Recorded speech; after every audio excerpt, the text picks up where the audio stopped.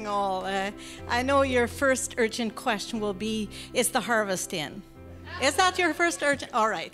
The harvest is in, and it was a good harvest, and we had a long and wonderful season to get it in. So we had a lot of Thanksgiving on the Thanksgiving occasion.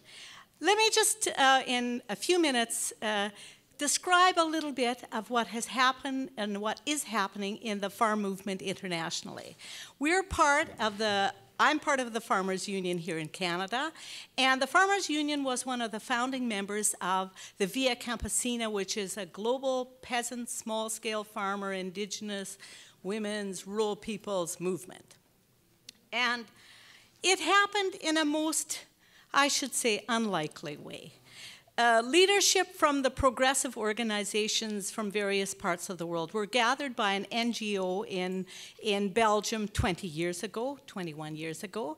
And there was an agenda, as these things go, and it was structured. And the farm leadership decided amongst themselves that the agenda that was so urgent in front of them had to take priority, that they had to find their own voice. And it was a tense meeting and a contentious meeting, but the key piece was that they had to speak in their own voice. They could no longer be instruments of, or how should I say, being used as exhibits for NGO work and other people's work. They had to have their own voice. And that was the first seminal learning, that they had to speak from where they were and build their own movement, their own place. They took over the agenda.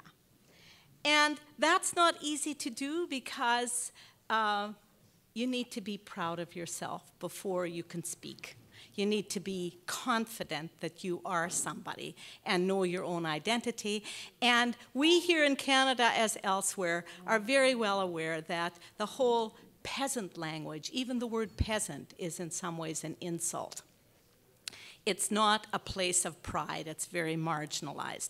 So that was, in some ways, the moment where not only did we find our own voice, start to build our own movement, but we found ourselves too in a collective way. It happened not by magic, although it was mysterious. It happened because we were all confronting a global agenda. This was during the time when the GATT was being negotiated, which is now the WTO, and agriculture for the first time was being engaged as one of the key portfolios that was going to be liberalized.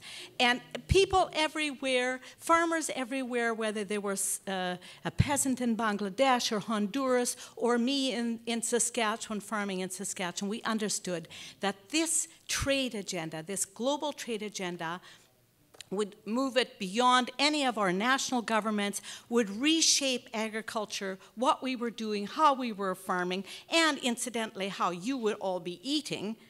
At someone else's table, at the global negotiating table, would be taken over by the agribusiness sector, and we would be further marginalized, displaced, persecuted, and erased.